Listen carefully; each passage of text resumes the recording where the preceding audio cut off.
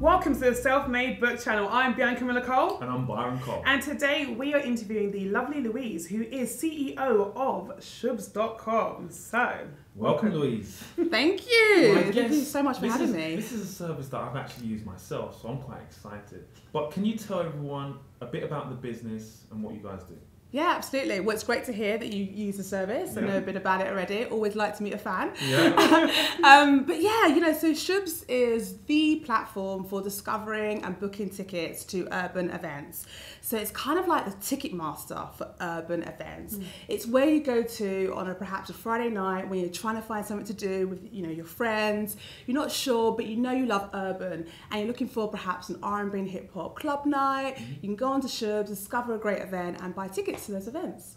And how did you come up with this fantastic idea? Because it is a fantastic idea. Oh, thank you. And it's kind of one of those things where you think, this is obvious. Yeah. So there needs to be one go-to place for all of the urban events, right? So how did you come up with this and when? Yeah, absolutely. So so my background actually is investment banking, so completely different from events. So when I was at university, I've always been involved in music and events. So I was organising university events, I was managing a hip hop artist, working for record labels.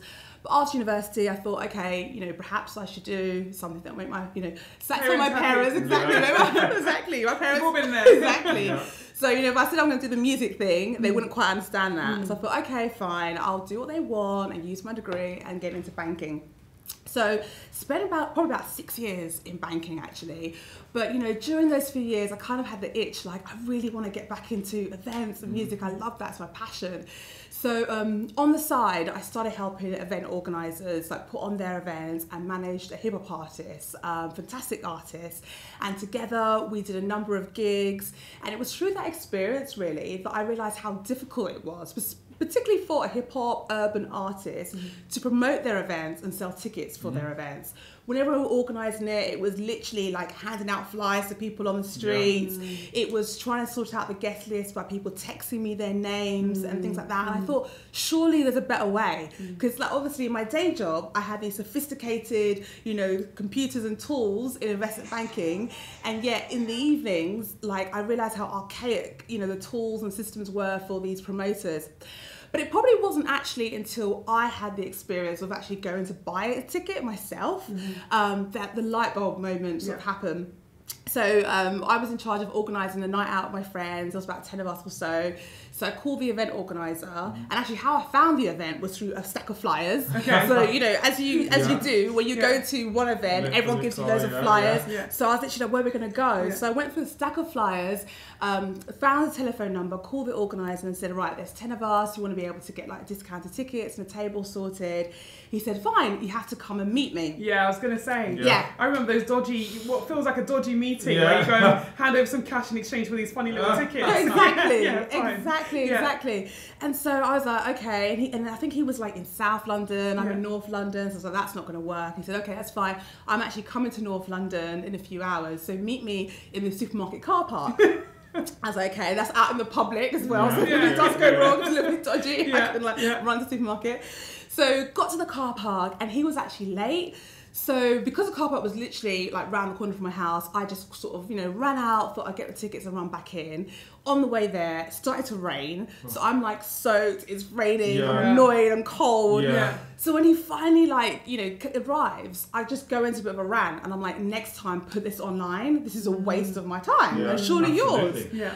And then he sort of explained to me, well, actually, it's not that easy. Where am I going to put it? The big sort of ticketing websites don't showcase these types of events, particularly if they're small, medium size.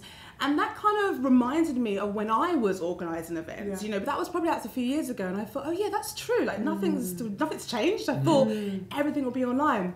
So I went back home only to really prove him wrong. So I thought I'll do a bit of research and say, look, here's the link. Next time, put it online. But I actually found out he was right and there wasn't anything out there. And I thought, right, I'm going to do it. just like that. I just thought, I'm going to And what year was this? What year did you make that decision? Oh, so this was probably 2010. 2010. Okay. Yeah, so 2010, I made that decision. I was like, right, I'm going to do this. And, you know, I'm just the kind of person that just gets going. I was actually looking back on some old emails, and I remember the day, like, after I sent an email to my friend, I was like, no one's doing this. I think there's a gap. I'm going to do it. And then by the week after, I'd already set up an appointment with my local enterprise centre to meet up with a business advisor. Like, I was like, let's just do this, you know. How did you come up with the name? So I really wanted something that kind of spoke to the community, essentially, and wasn't going to be something like tickets are us or events are us. I wanted something that would stand out from the crowd because, you know, aside from the fact that ticketing perhaps not all events were ticketed online, there were other event listing sites. So I wanted it to stand out. And I just kind of got a few friends together and we just kind of thought about, okay, what are these events called? And from the first suggestion was like SHOOBS. You know, it's SHOOBS.com. That's it. That's what it is. It's going to be your website for SHOOBS. Yeah. And actually, for anyone who doesn't know, who's watching this, SHOOBS means party. So, you know, especially in the urban community, perhaps quite a London term, but I think it actually originates from... it's a generational term, like shebeen. It wasn't like originally, if you ask your mum or something, it wasn't, it was a shebeen and then it was a SHOOBS. Exactly. Right. So yeah, that would often mean like a party or a house party, and you always knew you were going to have a good time. You're going to a SHOOBS, you know, like it kind of conjures up that kind of, we're going for a good night out. Yeah. So that was like the first name we came up with straight away, and then we had other names. And then I think as most things happen, you always go back to your original idea and realise that was the best one. So yeah, we sort of stuck on that and created SHOOBS.com. So when you say you created it, you know, you had this great idea, you went to the Enterprise Centre, did you leave your job straight away or did you continue to kind of do both at the same time? Yeah, I continue to do both, definitely. So it was actually quite a sort of long process to actually kind of get the website built and everything like that. So I did a whole bunch of research, I put together a business plan, but I did all that whilst I was working, and they were some intense times. I remember I'd get home in the evening, sort of about maybe 7 or so, have dinner, and then I would either like work till 2 o'clock in the morning or go to sleep and then get up at midnight and then work throughout the night. So I think I was probably managing like, you know, a few hours sleep, you know, while I was trying to manage the boat. For how long? Oh yeah, probably for about over a year. Really? I think it was. Okay. Yeah. Maybe just under a year, maybe 9 months or so. So we always get asked that question: should I just leave my job, or should I continue, you know, to work my 9 to 5 and start my business in the 5 till 9? And like, what would you say, having done the, you know, the having a business and having a job scenario? Would you say that's the best option, or would you just jump ship and start it? Well, so it was 9 months when I had the idea or so, but when I was ready to launch the website, I think it was only probably like 3 months or so after once it was launched. I had 3 months of working and running the business, and then I quit and went full time. Okay. I think my advice would be, you know, whatever is comfortable to you. I mean, I do think like a lot of business is taking risks. You've got to kind of, you know, as I say, feel the fear and face the fear and do it anyway, essentially, right? And that's what you find in most entrepreneurs, that they are really courageous, and you've got to be a risk taker. And if you're someone that's quite risk averse, then you're probably not going to be, you know, a successful entrepreneur in all likelihood. And so, you know, I would say, you know, if you know you would like to kind of save money or kind of, you know, work through a kind of a beta or kind of a period of testing your idea in the market before you quit a job, I think that's understandable. But, you know, I wouldn't probably leave it longer than a year. I'd probably try and, you know, get onto it as soon as possible and just put your full effort into it, you know, because, you know, there's only so many hours in the day, right? Yeah. And if you're going to give something a go, you should give it a full go. Because that safety net, sometimes you just have to remove it, don't you? And it's like sink or swim. Yeah, absolutely. And you know what as well, there's nothing better actually than having that kind of pressure to motivate you as well, right? When you've got bills to pay. Absolutely. No, absolutely. I know that for sure. No salary anymore. You're like, I now need to make this work. Yeah. I know, exactly. I mean, for those who know, like, you know, bankers are well paid, right? So I was going for a well-paid job to kind of like nothing to start off with, right? I had bills to pay. Sure. And so it was like, right, what ideas can I do now? Like, how else can I kind of make money? I need to get on the phone. Yeah. You know, if yesterday I called 50 event organisers, today I've got to call 100. Like, Yeah. I've got to get through it, Yeah. you know, and stuff. And I think having that kind of pressure definitely kind of just pushes you to think about creative ideas to make your business successful. So I want to share with the audience, whilst I kind of know the answer to this, how big or how successful SHOOBS has become. So can you give us an idea of users and maybe some turnover? Yeah, happy to talk about users and stuff. So so SHOOBS, you know, from basically a business I started by myself in my bedroom, you know, is now used by, you know, well, now it's over 300,000 or so Londoners have signed up to the platform. Yeah. It's predominantly based in London, I would Yeah. say. We do have a few events outside of London. Yeah. But the great thing as well, I mean, we probably get now over 2 million views onto the site as well, which is absolutely fantastic. So How frequently? How often? That's a month. Per month. Yeah, Wow. so 2 million page views a month on the website. Excellent. So people are using it as a resource to find great events, which is Yeah. absolutely fantastic.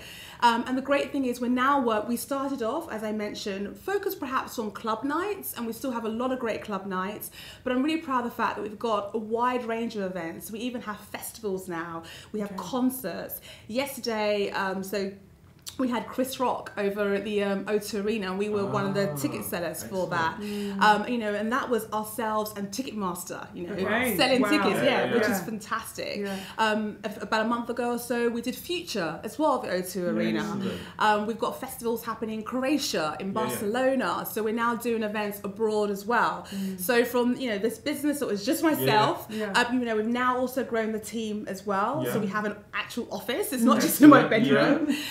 And also what most people don't know as well, which I perhaps will touch on a bit later as well, is that when I realised that, okay, this is actually building some traction. I mean, as I said, when it was just me, you know, for about a year or so, I kind of looked at the numbers, and we had like 26,000 users. I remember thinking, where did 26,000 users come from? I was like, right, I should do, this could maybe be bigger than I even thought. I mean, I thought this was a big idea, but I could maybe go global with this. You know, that's kind of what I started to think. So then I looked at other companies that have gone global, particularly companies that have started by young entrepreneurs, similar to myself, similar background. And I realized there was kind of like a common theme that a lot of them either had got some really good sort of funding, for example, from a range of investors, or they had either started or kind of like nurtured their business in Silicon Valley, right? And that's kind of what I was saying. I was like, there's this place where people go, a bit like if you want to be an actress, you go to Hollywood, right? You know? So I was like, well, what is this place? So I literally booked a ticket, went over to Silicon Valley. Actually also rented an apartment in Mountain View, which is where Google's head office is, and Facebook as well, and thought, right, I'm going to soak it up and learn as much as possible from these entrepreneurs that build global businesses. And then I was fortunate to get into an accelerator program. So you just turned up there? You just thought, I'm going to book a ticket, I'm going to go and absorb the energy. And then you managed to navigate your way to an accelerator program. So tell us about that, because some people are so scared about just taking that step, you know, just really just saying, I'm going to go. I leap of faith, I'm going to go and I'm going to do it because that's where I need to be, and I'm going to make it work. And you're saying that's what you did. Yeah, absolutely, because I just really felt like I've got something here and I want this to be big, you know. And what was also interesting is the accelerator program. Before I applied, I actually noted one of their sort of small print terms, which said, you know, we don't really like accepting solo founders that are not technical. Now, I was a one-person company. I'm a solo founder, and I'm not technical. I've never coded anything. You know, I created the concept of the website, and I worked with a developer who I, you know, consulted to contract to build the website, but I'm not technical. But I thought, whatever. Like, I'm going to apply anyway. Rules are meant to be broken, right? I'm going to apply. I'm going to tell them why I deserve to get in, although I don't kind of fit the criteria, and just see what happens. And that's what I did, And I think, like, you know, I thought at least I want to try. Because if you don't even try, you know, who knows what could happen? Yeah. I'd rather get, if I am going to get a definitive no, I'd rather get a definitive no for them rather than talking myself out of actually taking an opportunity and going for something. And so, so was in Silicon Valley, applied for this program. For those who are not familiar with Y Combinator, they've supported companies such as Airbnb.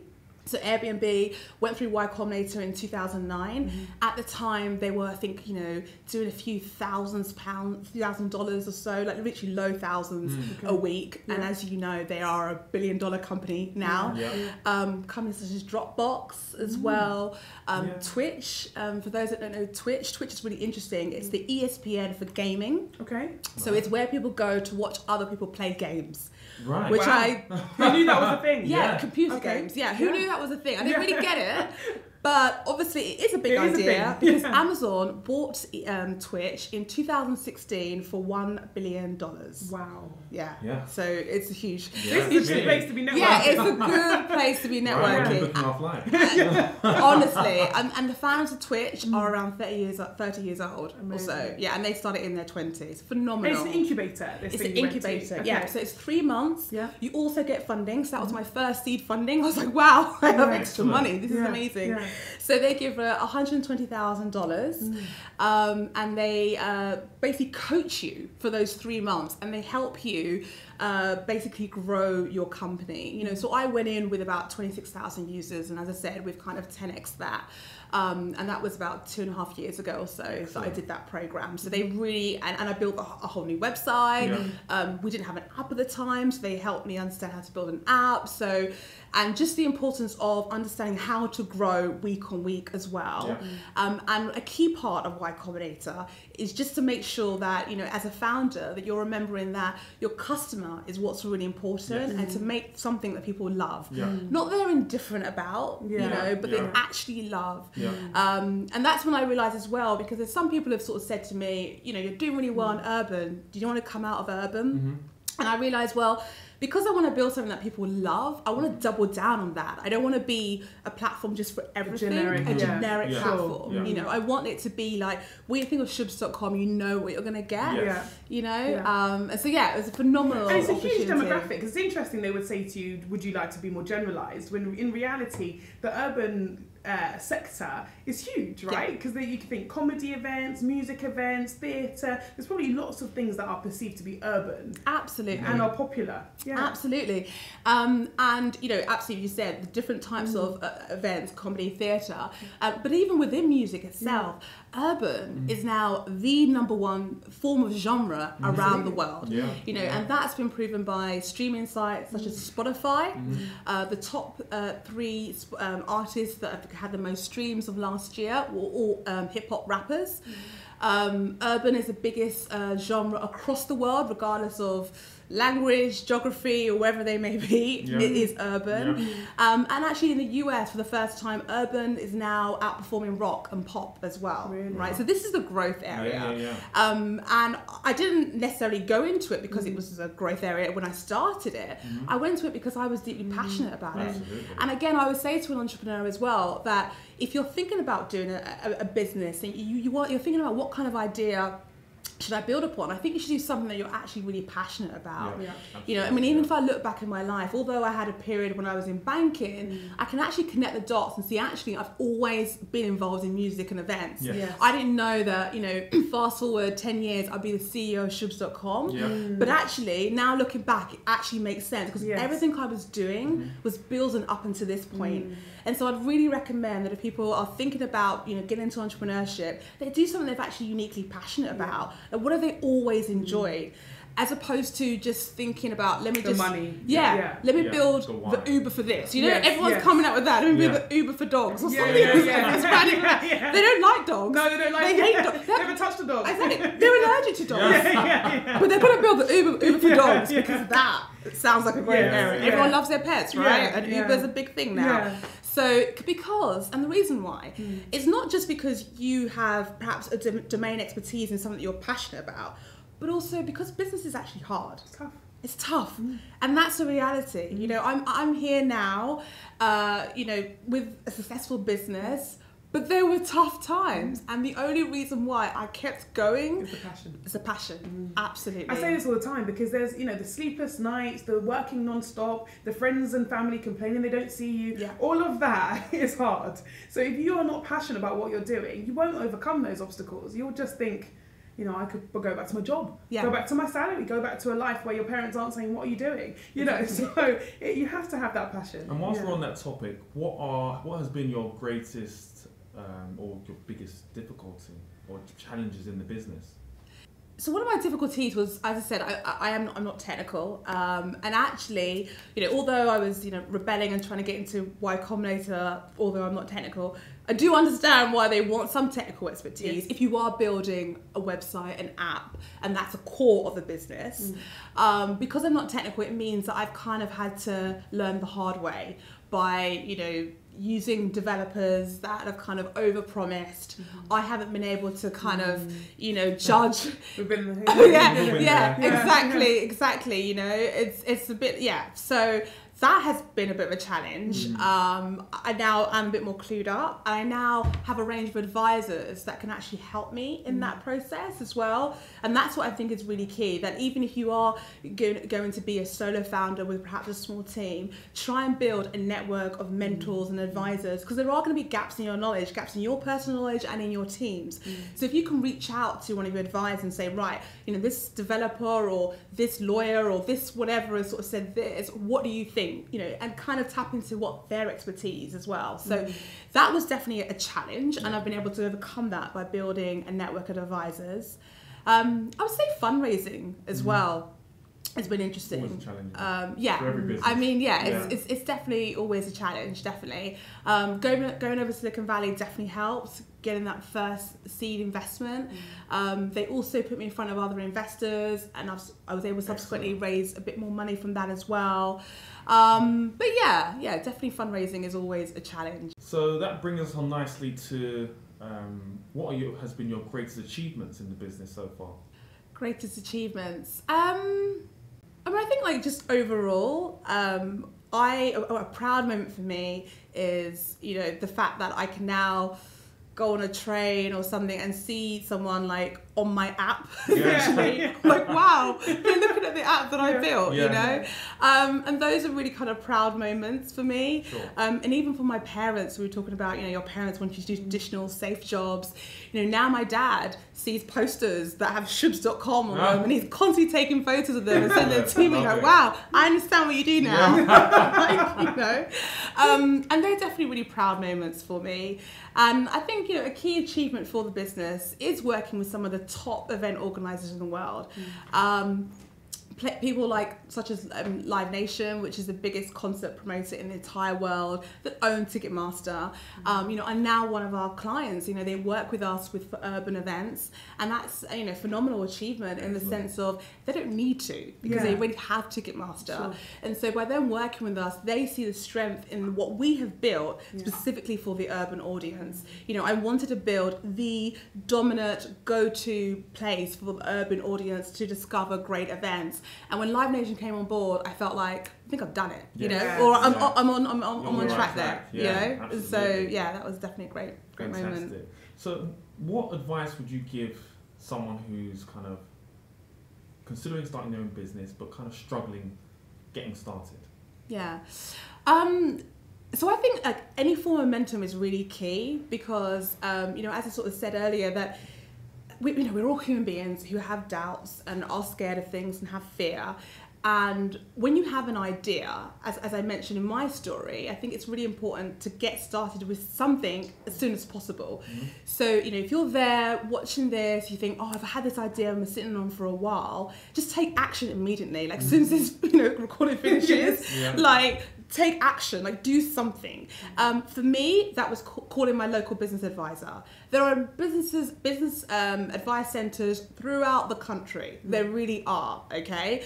If there's not one 5 minutes from you, I'm sure there's one 20 minutes from you, right? Get on the phone, Google this as well, find a centre that can help you, and they'll be able to help you with your business plan, you know, forecasting, your budget, just really help you kind of shape this idea that you have.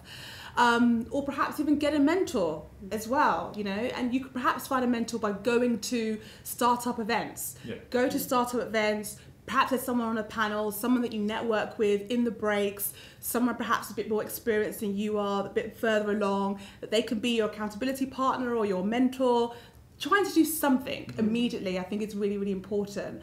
You know, so as I said, I created the business plan, and then after that, got a mentor and then built the website. So yeah, I mean, just get going with it. Like don't sit on it, because if you do, fear will creep in. Like, it really will, and it will talk you out of it. It'll be like, why would you quit your stable 9 to 5 to start a business? That makes no sense. And you know what? It probably doesn't. But like, you know what? The beauty is that a lot of things that are worth doing, like, don't seem to make sense at the beginning, right? They're not for everybody. I get that, absolutely. But if you want to start a business, just go for it and do something small immediately. Do you think anyone can be an entrepreneur? I don't know if I do. Or I think you know what? I think no, I would say that anybody can if they are able to get out of various perhaps limiting beliefs they might have, right? So I would say that, because I you know, aside from entrepreneur, I believe that we're all here to do great things on this earth, right? And we all have amazing abilities, okay, to leave our stamp, our legacy on this earth. I really do believe that. Unfortunately, you know, throughout life, there are various things that may happen that create limiting beliefs in us, that, you know, make us people that, you know, perhaps are insecure, or, you know, are not brave enough to just take action. So I think the traits that you need as an entrepreneur are being courageous, resilience is really key as well. And so those two things, I think, there's some people who don't have that as yet because of whatever happened in life. And I think if you can try and build that, work on your personal development, which I think is really key, which is what I do. I definitely, you know, work on my craft in terms of my business, but I'm constantly working on business development. You know, I'm constantly working on trying to improve my personal skills as well, so I can be a better leader, a better entrepreneur. And so I think if they can overcome those things, absolutely they can be an entrepreneur. Why and like not? you said, you can be the visionary, you can be the person that has the idea and then employ the people who have the skill sets. So you weren't technical, but you had someone who could create the app and the website for you. Right? So it's about being able to bring the right people together to make your vision a reality, isn't absolutely, it? Absolutely. Because if you have, especially if you have a burning desire for something, you know, I don't think because, I haven't, you know, I can't code, or I haven't got, you know, I haven't got this type of skill, so I can't do it. Well, no, not necessarily. You can find a whole range of people to help you. And actually most businesses are started that way. Most people have the idea and perhaps send it to someone else to manufacture it for them, or build a website in my case. What advice would you give the younger you? Oh, the younger me. Oh, you're still quite young. I'm still quite young. You were younger yesterday. Okay, all right, fine. Oh, wow. The younger me, I would say, I think I would actually say perhaps enjoy the journey more. I'm starting to enjoy the journey more now, right? Because, you know, every day we're growing, there's more great achievements in the business. And I think, wow, like Louise, you know, in 2010 that had the idea, probably couldn't even see that we'd achieve what we've achieved today. But there were times where I was not in the moment, enjoying the journey, but kind of waiting for this waiting for the next thing. And actually, there's so much beauty in just enjoying like the small things that happen throughout the day, and it is about the journey. And I'm recognizing that more and more in business. You know, it's not about, I think, especially for a lot of young people who perhaps hear, especially from Silicon Valley, these young companies that sell for $1 billion, like, right, I'm going to start a business so I can exit. You know, and they're just thinking about that. And actually, you know, if you exit, that's fantastic. Right? And I'm not going to discourage anyone for doing that or for having those dreams, but enjoy today. Absolutely. Right? You get a client who says yes, who comes on board, you know, if they give you £10 or whatever it may be, like enjoy that moment. Celebrate the moment. Celebrate it. Always be like grateful and have gratitude. And I think I would just tell my younger self, like, you've got ambition, which is great. I love that, Louise. But like, enjoy this moment. Enjoy the journey. So what are the goals for the business? Yeah, so I definitely want to build a global company. That's one of the key goals for me. Absolutely, I think SHOOBS is doing really well in London. We are growing organically throughout the UK. We actually haven't done that much in terms of marketing or sales. Any sort of events we have in other cities such as Birmingham and Manchester have come to us organically. I'd definitely like to grow throughout the UK and across the world. Absolutely. So if you got the right offer, would you sell the business? Well, that is a good question. Because you just made a comment about the why. And now she might say yes. So someone in Silicon Valley, they put a 7-figure check on the desk. Yeah. And slide it over to you slowly. Oh. I am open. You're open to negotiation. I'm open, exactly, to all the possibilities. Yeah. Yeah, I'm open to all possibilities, absolutely. And I think, when that time comes, if it does come, which would be great, I guess I'll review where I am and sort of see what's best for the business. But, I think especially, I really feel a sense of, being a woman and a black woman at that, so, I tickle those kind of minority boxes. Like, I think I actually do feel like I want to do this as well for the female entrepreneurs out there, and for the people of colour out there that who want to be entrepreneurs, in the sense that we need more role models, right? And so whenever I think about my success, this is not just about me. I feel like I'm doing it, you know what I mean, for a range of people that are perhaps will look at me as a role model as well, right? And I think it'd be fantastic to build an empire as big as the likes of Google and stuff like that, and know that that's owned by a minority, a female, a black woman, will be absolutely fantastic. Sure. And so, if I can get there, or if I can help someone else along that way as well, that'd be awesome. As opposed to exiting when it perhaps might be too early. Right. If that makes sense. Sure. Do you have another passion though? Because it's one of those situations where you invested everything in this because that was your passion. Yeah. But along the way, have you seen another problem that you really want to solve? That if you had solved this business, you could start something new. Is that inside you yet, or are you still so focused on SHOOBS? Yeah, I think this might be true for all sort of entrepreneurs. I think that we are we're problem solvers and creative. So every day I see a problem, I'm like, oh, someone should do this, and they're not. That's a business, absolutely. And so I have those ideas constantly. I do. But I think, like, in terms of my passion right now, it is music, is events. Okay. And so this is what I want to do right now. But I have literally a book full of like so many ideas. Oh, really? Yeah, like constantly. I'm always like, oops, wow. Some of them a few years later people have done. I'm like, This is what happens when you sit on an idea, isn't it? Exactly. And actually, what's really funny as well, even with SHOOBS, is that I meet people all the time that tell me, I had the idea for SHOOBS back in 2000, or well done. And then what happened? I know. And then I'm like, okay, so why do you do it? And and then and it just. So I'm thankful they did it, right? But that's it. Most ideas are probably not that unique and new in the sense of you probably are not the only person who thought of it. But you might have been the only person that had the guts to actually execute it and do it, and that's what the difference is, And so, you don't want to be someone who just has a book full of ideas and never does one of them. You want to try and do some of them, So if you can just let us know what your socials are, so anybody who's interested in following the journey story, or even engaging in investing. Oh yeah, that'd be great. Yes, so you can find me on Twitter. I'm on Twitter at Louise Broni, and I'm also on LinkedIn under my full name, Louise Broni-Mensah. So please do get in touch. And the business? The business, obviously, as well. The business is at SHOOBS Online, and that's on Twitter, Facebook, Instagram, the works. And SHOOBS.com for the website. Yes, and SHOOBS.com for the website. Fantastic. Absolutely. And we have an app. Okay. So if you have an iPhone, that is, you can download our app. Okay. All right, and final question. Can you give us your top 3 best books to read? Okay. So I would say the first book is a book called Essentialism. Okay. And that is all about staying focused on what is essential, right? And doing that and focus on that. So we all know that you shouldn't really have a number of priorities. You should have a priority.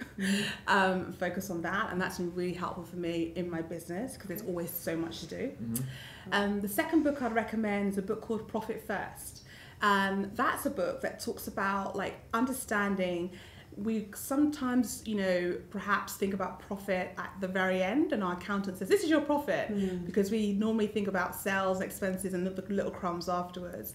And this book just reinforces that actually you can control profit to some degree and actually think about profit first. Kind of following on from the concept like pay yourself first, like pay your profit first. And then what you have left is your expenses, right? Just to try and build a healthy, sustainable business. That's really important. And the third book is probably a book which is a bit more of a spiritual book, which is a book called Power of Now. And Power of Now is all about staying present and focusing on the now. Especially as an entrepreneur, there's always so much that you want to do. It's great that you're ambitious and got loads of great ideas. But as I said earlier, enjoy the journey, be present, and think about the now. Amazing. Thank you. Thank you so much, Louise. Thanks for having me. It's been an absolute pleasure. Honestly, I could talk to you forever, and I think you're a fantastic role model. So thank you. Likewise, you guys are awesome as well. Thank you so much for having me. Thank you. Thank you. So thank you very much for tuning in, guys. We are finished for today. Like, comment, subscribe, share with anybody that might find this interesting. Thank you. See you on the other side.